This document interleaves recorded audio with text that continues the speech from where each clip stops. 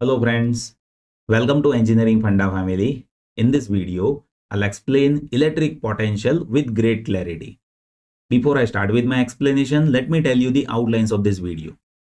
In this video, first I'll cover work done to move charge. After that, I'll explain potential difference. After that, I'll explain potential difference due to charge capital Q. After that, I'll explain potential at a given point due to charge capital Q. And at last, I'll discuss about key points regarding potential. So let us begin this session with first agenda, that is work done to move charge. Right. Now here what I'll do is I'll consider uniform electric field. So you can observe here we have uniform electric field. Uniform electric field means in this region, magnitude of electric field is constant. So in this entire region, magnitude of electric field is constant, means this is uniform electric field. Now here we have one charge plus Q. And because of electric field, what happens is this plus Q charge that is moving. So initially this plus Q charge that was over here. And at last, because of electric field, there is a displacement on this charge and it is moving over here. Right. If I say here we have origin and initial position is RA and final position is RB, then what is work done? So work done, that is force dot displacement. Again, work done is force dot displacement. So what is force on charge Q? Force on charge Q, that is Q into E. Right. And here displacement, let us consider DL displacement, small differential displacement. So for small differential displacement, work done is dW, that is force dot dl, right, where force is Q into E. So what is total work done now? Total work done, that is integration, where in integration initial position that is RA and final position that is RB. So limits are there from RA to RB. And remember, this is what work done. To have a movement of charge from RA to RB, and this work done is done by electric field. Right. This work done is done by electric field. Now, I'll explain you calculation of potential difference. So work done, that is force dot displacement. Force is QE dot displacement DL, where integration is having range from position RA to RB. Here work done is done by electric field E. Right. Now what is potential difference? See, potential difference is work done per unit charge. Potential difference is work done per unit charge. So work done by charge, that is E integration E dot dl. But here there is a negative sign. Now you might be having question, why there is a negative sign? See, negative sign is there because of work done that is done by external force. Previously we have calculated work done by electric field, because of which this charge was moving, right? But as and when you calculate potential difference, then potential difference that we calculate for external force, not by the given electric field, right? That's why we place negative sign over here. If you identify work done by electric field, that is positive. If you identify work done on charge by external force, that is negative, right? So that is how polarity is there. So potential difference is minus integration EDL, right? Why? The reason is W by Q, that is potential difference. Work done per unit charge, that is potential difference, right? Now this is the basic definition, but you need to understand how to identify calculation. So here what I'll do is I'll consider potential difference due to charge Q. So you can observe here at origin we are placing charge Q. So because of charge Q, what happens? Because of positive charge Q at origin, electric field that is happening like this, right? Electric field that is happening like this. You can observe previously we were been having uniform electric field, but now we have electric field which is happening like this, right? And that is because of point charge. So because of point charge, we need to identify potential difference, means potential difference with respect to position A and B, right? So as per the basic definition of potential difference, it is work done per unit charge. It is negative of integration of EDL, where range is there from RA to RB. That is what the basic definition which I have explained. Where this electric field that is happening because of positive charge Q. So one should know what is electric field due to point charge. Electric field due to point charge, that is 1 by 4 pi epsilon 0 Q by R square in the direction of vector R. If you place this electric field equation in this equation, then VAB, that is W by Q, minus integration is having range from RA to RB. Electric field, that is 1 by 4 pi epsilon 0 Q by R square dr, right?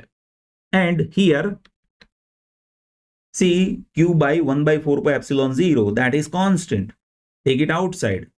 Just do integration of 1 by R square. 1 by R square integration is minus 1 by R. If you place the limit, where limit is ranging from RA to RB, then VAB, that is potential difference due to charge Q, that is 1 by 4 pi epsilon 0 Q by RB minus 1 by 4 pi epsilon 0 Q by RA. So VAB, that is VB minus VA. So based on this equation, you can say what is VB? VB is 1 by 4 pi epsilon 0 Q by RB. And what is VA? 1 by 4 pi epsilon 0 Q by RA. In short, VAB is VB minus VA, that is this, right? But what I'll do is I'll explain you calculation of VA or VB, means potential due to charge at given location. This is about potential difference calculation, right? Now I'll explain you calculation of potential. So here you can observe we have location RA. So at location RA, we will identify potential. And potential difference definition that I have already explained. Now I'll explain you calculation of potential at given location. So first of all, you need to understand the definition, right? See, definition is if we bring the charge from infinity to given position. So this charge that we bring from infinity to given position. So initial position that was infinity and final position that is RA, right? Then work done per unit charge is potential at given position. So if you bring charge from infinity to given position, then work done per charge, that is potential at given position. That is the basic definition. So as per this calculation, here we just need to place limit where initial position is RA, but here for this particular case, initial position is infinity, final position is RA, right? And we need to identify potential at this point because of charge capital Q. So here you can observe initial position is infinity, final position is RA. Just do integration where electric field due to charge Q, that is 1 by 4 pi epsilon 0 Q by R square. Just do integration. Here Q by 4 pi epsilon 0 is constant. Take it outside. 1 by R square integration is minus 1 by R, right? And if you place the limit, then see minus minus is getting plus 1 by RA minus 1 by infinity. 1 by infinity is 0. So you can say VA is 1 by 4 pi epsilon 0 Q by RA.